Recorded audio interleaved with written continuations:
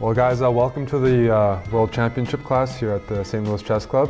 Today I'm going to be covering a game of a player who's playing in the candidates this year, still competing at the highest levels, Veselin Topalov. And he's not doing so well in the tournament so far, but he's been one of my favorite players, and I wanted to cover a game from his greatest chess success. That was winning the FIDE World Championship tournament in San Luis, Argentina in 2005. That was right around when I first started getting into chess. So he was a player who I got to see and look up to. Yeah, he's pretty well known for his uncompromising style, likes to play sharp positions. Definitely one of the best fighters in chess history. Yeah, and he's been world #1 for a serious amount of time in the past. So there's been some other things that he's known for, some certain matches he's had, but nonetheless he's given a lot to chess, and I wanted to cover a game. So the game we're going to look at today is Peter Leko against Veselin Topalov. Peter Leko is white, Topalov is black. And yeah, for those who don't know, Topalov won this tournament. It was 8 players, 14 rounds. And the winner became the world champion. Usually it's a match format. This was a tournament format. And he started off 6.5 out of 7, which is one of the best starts in history, maybe the best almost. But one of the best starts. And a lot of that had to do with him playing pretty sharp openings as black. He's the type of player who can win and lose a lot because of his style and repertoire. So this game, he's playing black against Leko. Leko plays e4, c5. Especially back then, he played a lot more Sicilians over Berlins, let's say. Knight f3, d6, and they go into a Najdorf. These are the main moves.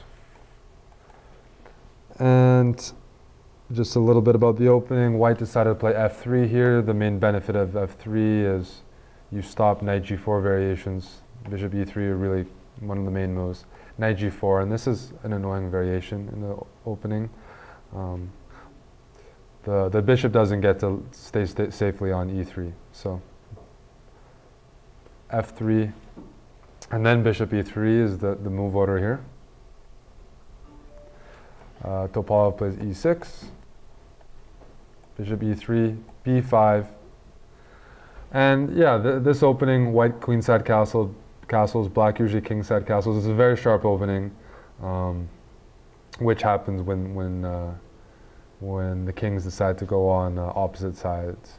But in this game, Topalov decided to play a very risky variation, which is not maybe fully correct, but he enjoyed. I mean, he plays lines that other people aren't willing to play, which is leads to more exciting games. So queen d2 is what Leko played. This is all mainline stuff because white wants the queenside castle, play g4 and put pressure on black before black is developed. If we see that white has spent more time developing pieces, black has spent more time developing pawns. So that's why there's going to be some counterplay here, some tactics, because the position is quite imbalanced already.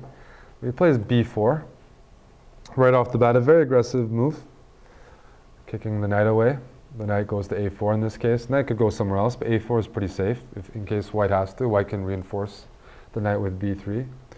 But if you look at the knight here and the bishop here, there is some potential on some squares like this. As long as that knight on d4 were to move away, the knight on a4 is not stuck on the rim the rest of the game. It has a bit of a purpose. But this is a prepared variation. I mean, this was a tournament, so they were both pretty well prepared here. Black plays knight d7.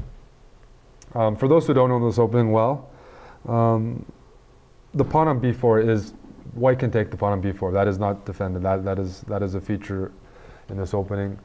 Queen takes b4, could have been played, but black has d5, and it's really a d5 attacking the queen on b4 and hitting the pawn on e4, and things get very very complicated, but black is recapturing the pawn on e4 next move and regaining the material and opening position up, which is just people who play this as black kind of want that type of open position with a lot of counterplay. So white doesn't take the pawn there. Instead, continues playing principled, just queenside castling. I mean, you can take next move and whatnot, but you want your get the rook into the game. So now after queenside castling, Topalov plays d5, and for newer players, this is some almost unorthodox chess. Black is not developing, black is not castling, and still playing with the pawns almost entirely. There's only two pieces developed: the knight on d7, the knight on f6, and yeah, that's just not what they teach you to do. Develop your pieces, get your king safe, and then do stuff like this. So this is very risky play, even for a top player who knows the structure. This is risky play that black is undertaking here. So after d5, white does a principled response, just takes on d5. When you're ahead in development, you want to open up the position. So takes on d5. Otherwise the pawn is being attacked, though. That is something. I mean, it would be undesirable to play bishop d3 to defend this pawn on e4 that was being attacked twice, because that bishop also blocks the queen on d2 and the rook, which they had some potential on the d file. But now they're blocked by the bishop. So white decides to take. Now, you don't want to have an isolated pawn normally, so black takes back with the knight. E takes d5. Isolated pawns are not what you want. Knight takes d5. But the position really hinges on tactics here. Black is way behind the development, but still alive here. Bishop c4, bringing the last piece in, and keeping the files open. Now rook he1, and yeah, I mean, honestly, to me, the position looks quite decent for white. It's a sharp game, but white should be pretty happy with how things are going. So I mean, but this was expected from black playing this variation. He's playing with fire here. So after bishop c4, knight f6. Otherwise, if you were to play like bishop e7 and try to castle, I mean, knight c6 and black is just getting killed. If I were to show you from the white's perspective, this is like an amazing position. Just all the pieces are developed. Everything is going badly for black here. The queen has to move. The d file is about to be taken, so black has to play very precisely. So he plays knight f6, and now it's a bit different. If knight c6 here, the queen will go to c7, and it's not game over yet. I mean, the Sicilian is very much a tempo opening, and here still no clear way for white to break through. These knights are very solid. White would need more pieces into the attack. But yeah, things can get really dangerous quickly here. To show us a game, they play this opening, a game that had happened before this, I think, or around the same time, which kind of shows what happens when black doesn't play this properly. I want to go into it because it doesn't go very long. As black played bishop b7, Topalov played a different move. The bishop b7 looks very natural, developing and defending the knight. After the natural moves, rook he1. Black played queen a5 here. Try to get the queen away from the d file, maybe queenside castle or something, and attack the knight. Knight takes e6. So this was a game, and it ended up being China's future #1 player when he was just a kid, Wang Hao, who is now still one of the top players in the world. But he was a kid here. He was white, and just knight takes e6, and it just shows knight takes e6, giving up the full piece. F e6, bishop b6. White just threw the kitchen sink at black right off the bat. Like this is only 15 moves in. I mean, I'll show it from white's point of view. Queen a5, knight takes e6. Black takes, I mean, has to take that knight. And bishop b6. Pretty powerful game from white. That was one of the reasons why. I mean, this line doesn't have a very good reputation as black.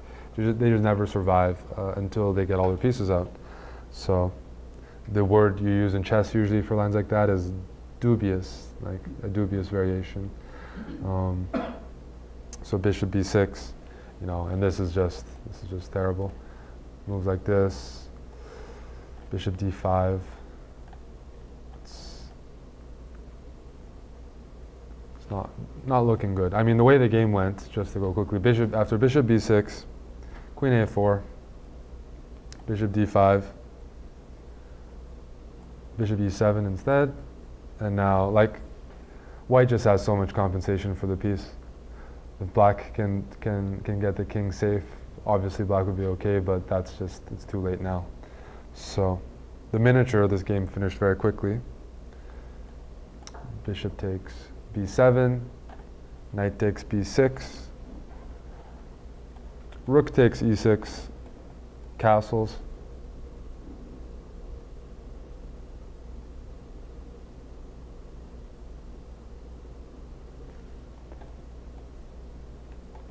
Rook takes e7. So now white's up 2 pawns.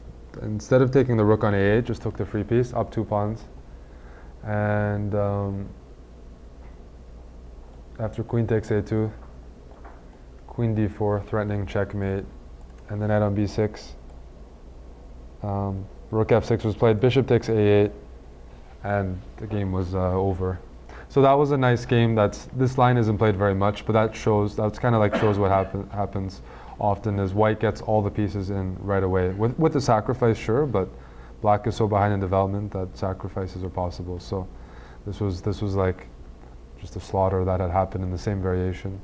So some similar themes there, but fortunately played knight f6, avoiding that, because it didn't look like almost anything was missed in that game. That was pretty convincing.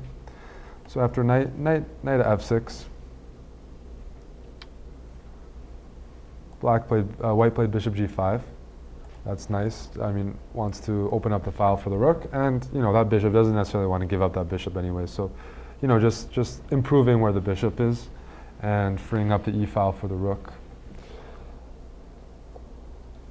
Now there is also a strategical threat.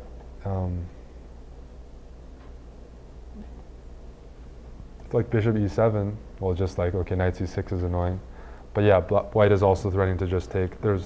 This is a pretty annoying pin. Ideally, those knights would like to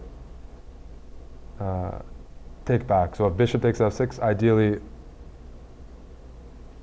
black would want to take back with a knight. That doesn't want any isolated pawns. And same here. So that's why black played queen c7.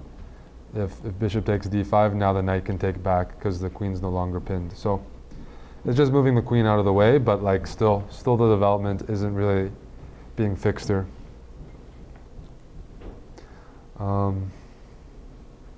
Yeah, and if Topalov had played some other move, almost any other move, he might already be lost, although in the game still found himself in some trouble. But yeah, a move like bishop b7, which I keep seeing, rook he1, it's so natural, bishop e7, you have to deal with moves like knight f5. Pretty thematic move. Dangerous ideas here, so slip through them a little bit. Queen c7, and now bishop takes d5 was played.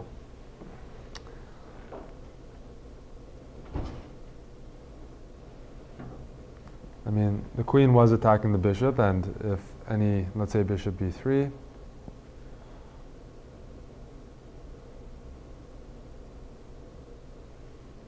maybe something like h6, you know, there's a chance that black might get to escape.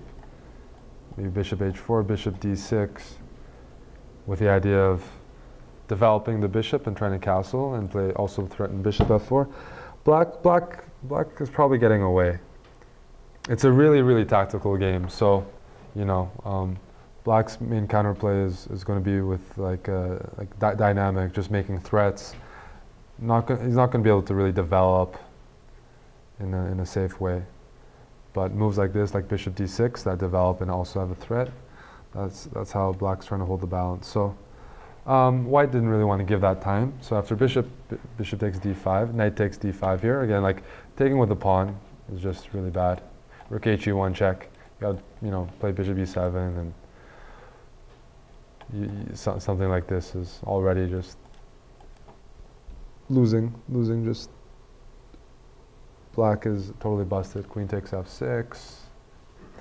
I don't know. All the moves are very bad. So, I mean, these are all forced moves. Knight takes d5. Next move for White, pretty self-explanatory. Rook he1. I'm not sure I would have given up the bishop on d5, but Black still isn't out of the woods yet.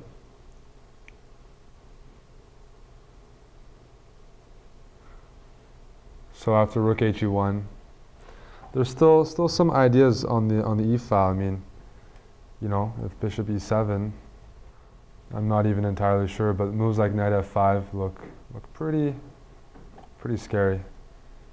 An example: e takes f5, and queen takes d5, hitting the rook on a8 and threatening rook takes e7. So I mean, these are positions I don't play myself. It's very. You have to be really in form and making sure you're seeing all the tactics. Because if you slip up any single move, it's just losing for Black. So bishop d5, knight d5, rook h1, and now bishop b7.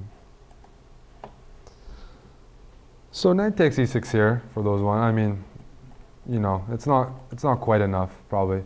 With the knight not, the king seems to escape. It might be able to like even hide to g8. I'm not sure, but it's not super clear. But it's not convincing for White for sure. There are no more checks and or clear forcing moves. So bishop b7.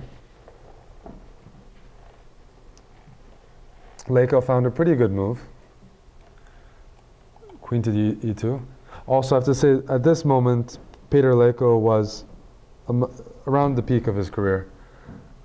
He had just tied a match against Vladimir Kramnik, where he almost, won the match. He lost the final game, and he was ranked top 5 in the world at this moment. So he was a very, very strong player with White, and he has a pretty serious advantage in this position. Very well prepared and not really making any inaccuracies so far. So okay, so queen e2. It's threatening knight takes e6 now, though. If the queen takes on e6, that's a whole different story. Right, so like bishop e7, knight takes e6, it's a very obvious, and queen takes. And this is just, lost. Once again, Black is losing because even though White's down material, in the attack, White is up material. The rooks on a8 and h8 are not in the game. So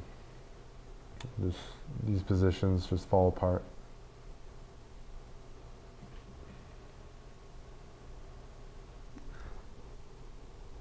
So after queen e2, I mean, Black has some really, really serious issues anyways. Because Black ended up playing queen d6. There aren't too many. Unfortunately, there are not so many moves to play here. Knight takes e6 is happening. Queen d6. It's a pretty. You don't want to move your queen too much in the opening, but in this case, there's no other way to stop knight takes e6. There's no even like in between moves or counterplay. Yeah, so knight f4,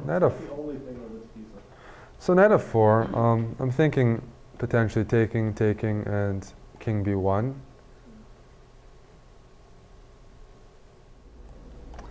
Yeah, queen d6. A pretty artificial move, but necessary. And now king b1 was played, and that's so typical of Leko style. Just a prophylactic move. Black still has some issues to solve, but it was one moment in the game. There was others as well where White could have used that time, this move, to really put pressure on Black.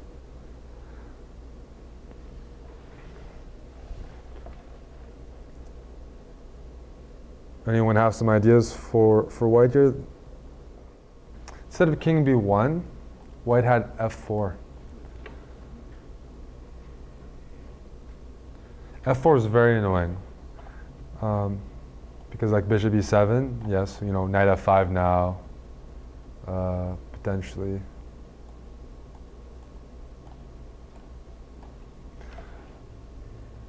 Good for White, but the real, so after f4, yeah, knight f4, you know, same thing, take on f4, play king b1 and sacrifice on e6.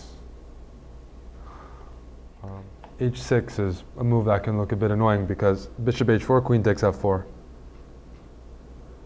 But I think here he didn't look any further because, you know, a move like, yeah, there aren't too many moves for White here. The dark squared bishop is super important.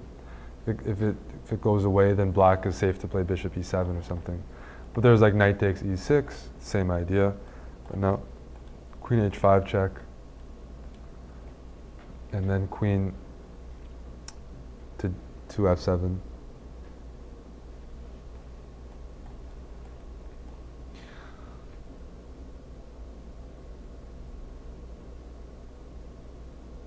A sample line would be something like bishop e7 and rook takes e6 with knight c5. Tons of pins all over the place. White lost this game, Yeah, right? we'll see, but you missed some chances so far. F4 is maybe the first that is, you know, not the hardest to see even.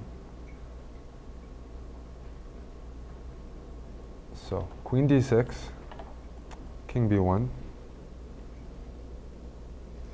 Now h6 was played, so I mean White was right to anticipate h6, but there were tactics to stop it. And once again, after here, I mean f5 is also a pretty strong threat next move, just playing f5 as well. So it's pretty forcing for Black in terms of what Black can try. So after king b1,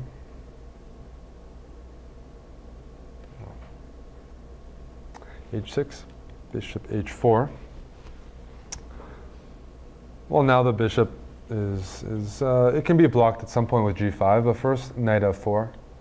Now, I mean, now Black can breathe a bit of, you know, some relief here. Like, it's not, there's no longer f4 coming in, but you still can't play bishop e7. So he plays knight f4. Queen f2 and queen c7. So this sequence, knight f4, trying to get the queen off of the e file. You can't play queen e3, you can't play queen e4. You can play queen e5, which would just lose to knight g6. Some tactics. I mean, at this, I'm sure White played the next move very quickly because just out of principles, principled response here is you don't want to trade queens. Your head in development is White. You want to attack. You want to keep pieces on the board. So there are very few moves that would like work for that. Queen d2 and queen f2. So White's definitely trying to get Black before Black can consolidate and castle. So after queen f2, queen c7, Leko finally now he's played it. You know, just makes a more committing move. Knight f5. The truth is, I mean, this position looks really, really risky to me for Black. It still looks very good for White, and not many people would play this type of position or go into these positions and have some sort of confidence. But Topalov is a player like that. So I mean, here you can't play bishop e7. You have almost no moves as Black.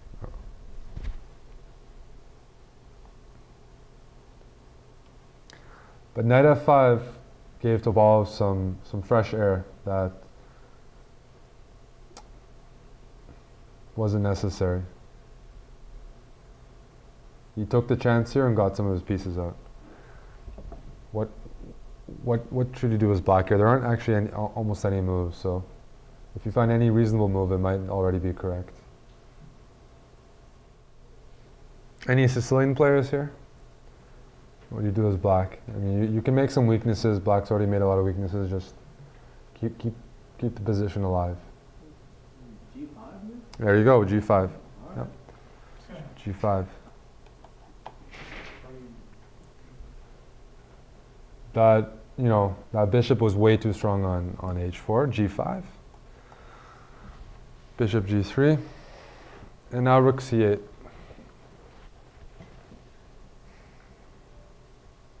Instead of knight f5, actually, White had another interesting move that had to do with this knight on a4. Knight b6. Trying to get the knight into the game. That's an important thing. Obviously, you can't do queen takes b6, knight takes e6, and, you know, double checkmate, you know, or knight c7.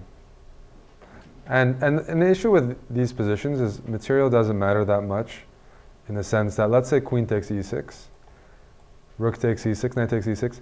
Black has two pieces and a rook for a queen. That's normally supposed to be worth more than a queen, 11 points to 9. But because of the position and development, Black's never going to, you know, see that rook or anything. Just something like queen b6 here, and yeah, development.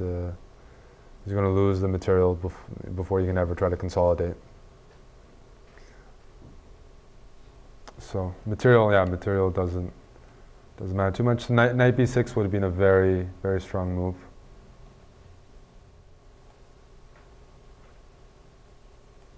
Rook b8, knight f5 now.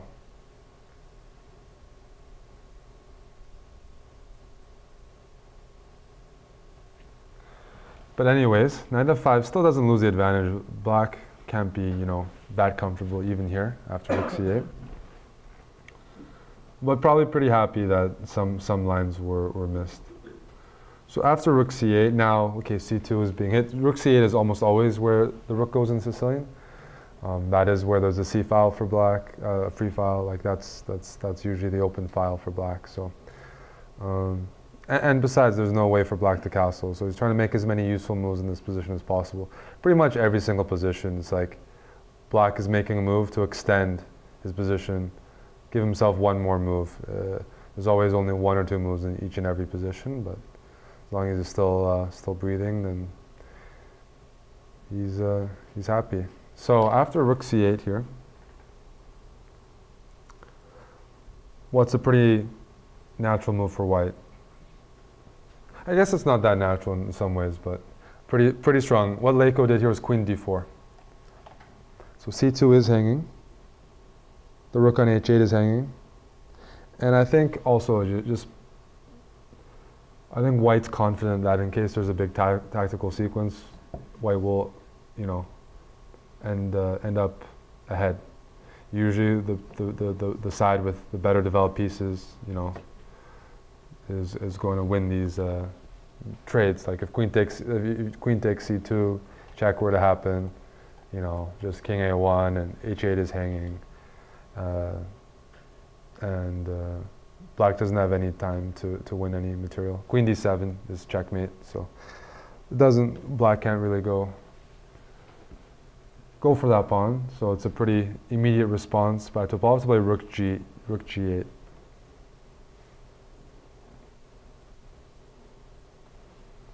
So now, I mean, White has been playing a bit more aggressively, and I mean, can you improve the position almost any more for White? I mean, the only other thing is to get that knight from a4 into the game. So knight b6, yeah, feel free to ask any suggestions, because there are a lot of options. It's a very sharp position. So what happened in the game? More things could have, like, the game is only a glimpse into what could have happened in the position. Both, especially White had lots of options here. Knight b6, maybe rook d8 here. You're saying if bishop c5, queen d7, right? Yeah, yeah. Queen takes d7, knight takes here, and knight f6 check is coming. Yeah, that looks pretty good. After knight b6, I'm guessing rook d8's going to be the move.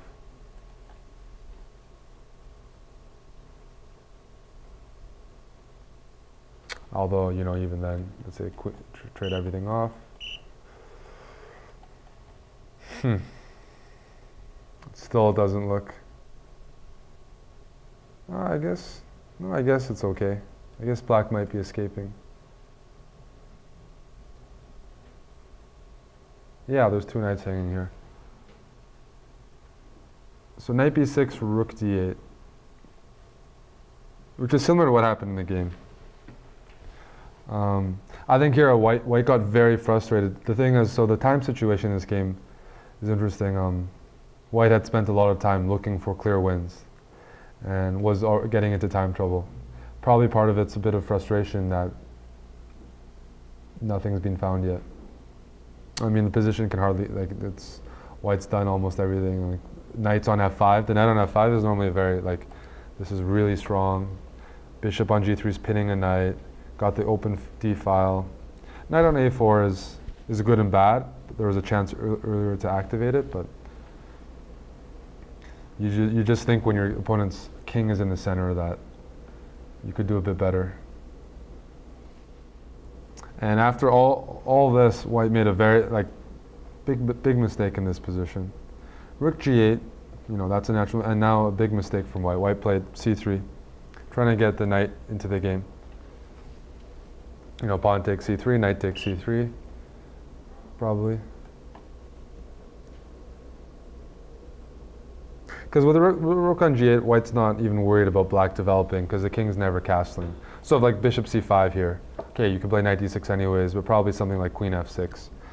Like there's just, the king is permanently stuck there. There's no more castling anymore, nothing. So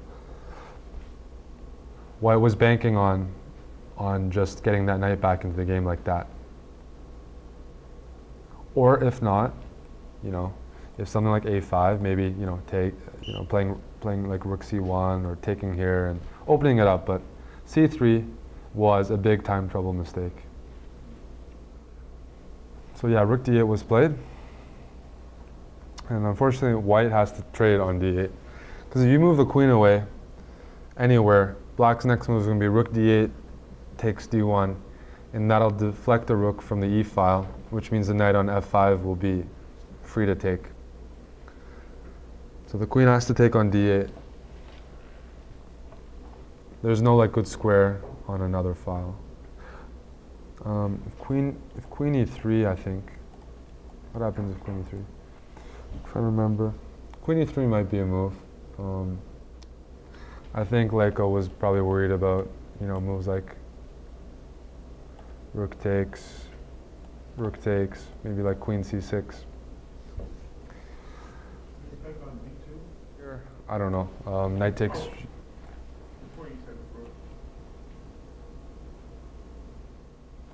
The move here, actually, I think bishop c6.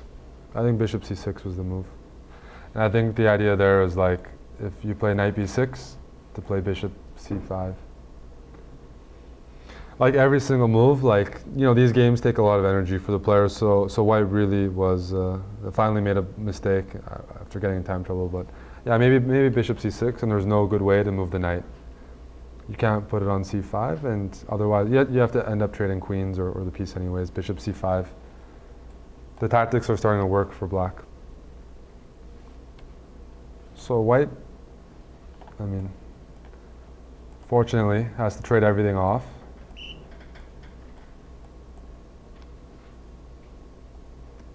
Knight e3. But now, I mean, this endgame, this is where black has his chance.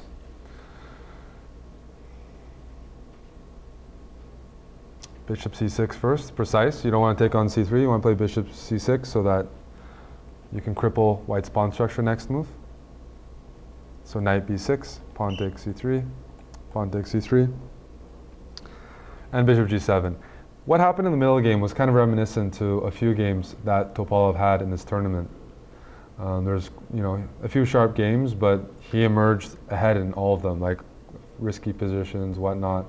But in this tournament, he was coming out of the middle games as the one ahead. And when that happens, then it's all about converting. And this is a now it's just the conversion part. Black is better because of the two bishops. That's as simple as that. Better pawn structure, two bishops. White's knights are pretty bad here. They don't have like solid squares. No good outposts. So after taking on c3, bishop g7, bishop takes f4. Otherwise, the knight has to stay on e3. g2 is always hanging. So bishop f4. You don't really have too many other moves. King has to go to c2 otherwise to defend c3. But at some point, the bishop, the knight doesn't want to be tied down to g2. So bishop takes f4. G takes f4. I mean, psychologically, it's hard to play this as white. You were ahead in the game, took too much time, couldn't find a winning attack. Probably got obsessed with one or two moves that didn't end up working, and now you have to suffer a very unpleasant endgame. So, so white, this part of the game was pretty difficult for white to hold. Knight d1, bishop b5, trying to play king c7. Next move and trap the knight.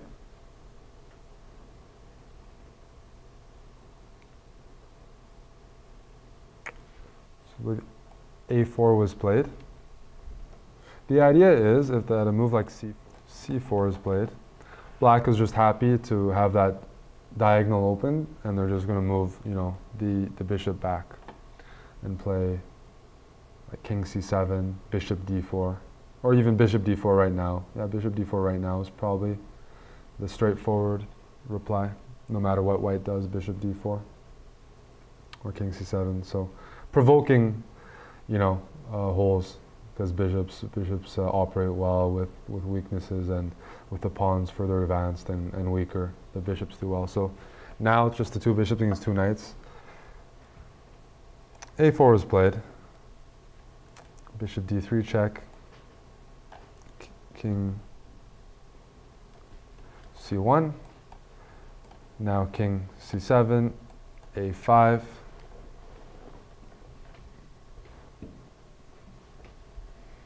cute little move here, bishop h8, opening up the g file, which not only works to hit the pawn on g2, but you might want to just swing your rook along the fifth.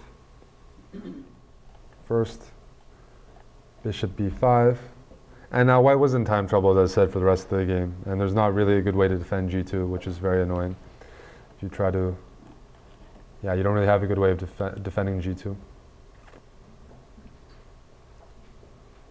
If you move the knight, just bishop f5, and you're hitting c3 and g2 anyways. So king d2, bishop b5, rook g1. Now bishop c6, so bishop takes f3 is coming. King e2, defending that. Bishop e5.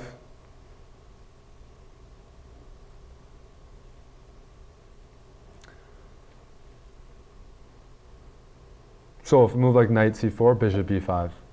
So you can't move that knight away. And bishop e5, one of the ideas is maybe to just play calm bishop d6, bishop c5.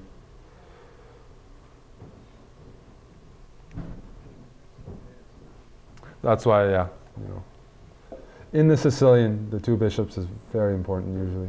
It's because it's really open. So c4,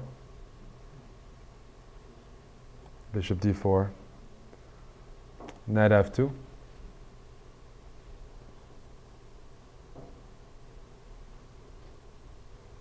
Next move for black here. Black's been making weaknesses for the last 10 moves.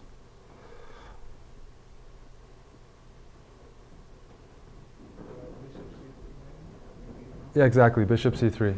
Bishop c3. Not even like, you know, why give up the bishop pair to win a pawn when you can just win a pawn cleanly?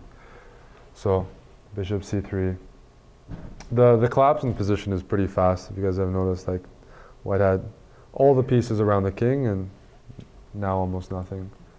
No counterplay. Knight e4. Bishop takes a5. c5. Knight's trapped. f5. And white resigned. Not really any good moves here. You'd have to move your knight back. You can't really go forward. Knight d6 isn't possible. Knight f6 gets kicked out right away. And then you'll lose the second pawn on... yeah, you're going to lose the second pawn on c5.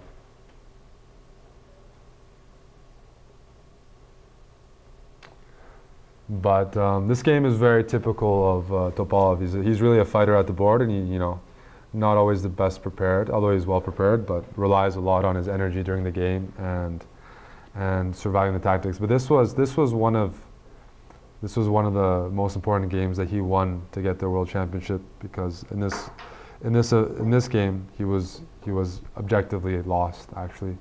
For example, in that knight b6 variation, the complications don't turn out well. There's quite a few very, very difficult variations here, but just one slip up already, and he played everything else very precisely. So I enjoy studying his games because, whether he's on the good side or the bad side, there's tons of tactics and, themes going on that are pretty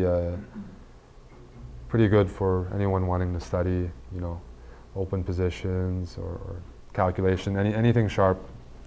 So that's it's a game, Leko Topalov, San Luis, 2005, that he survived.